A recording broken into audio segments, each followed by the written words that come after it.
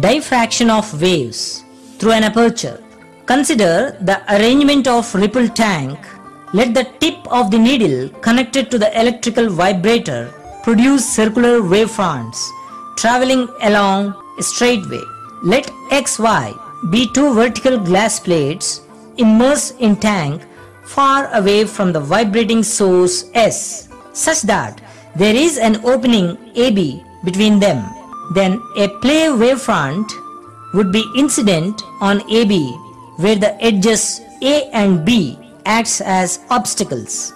Any opening such an AB is called an aperture. The portion of wavefront incident on AB escapes through the aperture and results in a number of circular wavefronts which spreads out in all directions as if they have originated through the aperture AB.